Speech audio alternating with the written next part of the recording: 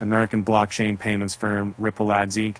has announced that the charges levied against CEO Brad Garlinghouse and founder Chris Larsen by the United States Securities and Exchange Commission have been dropped. Per the announcement, Ripple Labs said the SEC voted to dismiss the allegations without prejudice.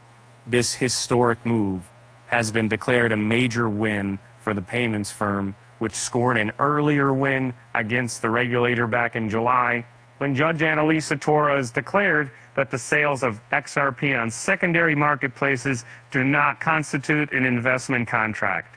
The SEC's case against Ripple Labs is multifaceted, as the market's regulator accused the firm's executives of masterminding the sales of XRP, which it deemed an investment contract.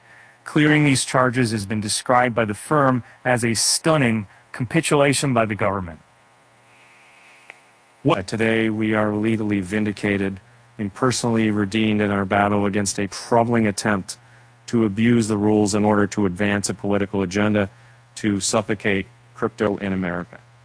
It is a travesty that we were forced to defend ourselves from an ill-advised attack that was flawed from the day it was filed. Said Executive Chairman Chris Larsen. Despite clearing these charges, Ripple confirmed that it will not relent in its efforts to fight for more regulatory clarity in the U.S. While the SEC is known to have scored a number of victories against crypto firms in the past, this year is turning unfavorably for the market regulator.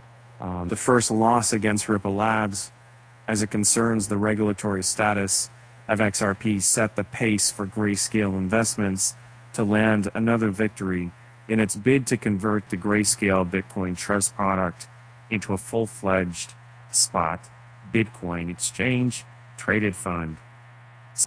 These victories have formed a very strong precedent that might also vindicate other cryptocurrencies like Cardano, Solana, Binance Coin, and Polygon that are also being targeted by the SEC. Additionally, the Grayscale victory and the regulator's failure to appeal the ruling have raised hopes that a Bitcoin spot ETF might be closer than expected.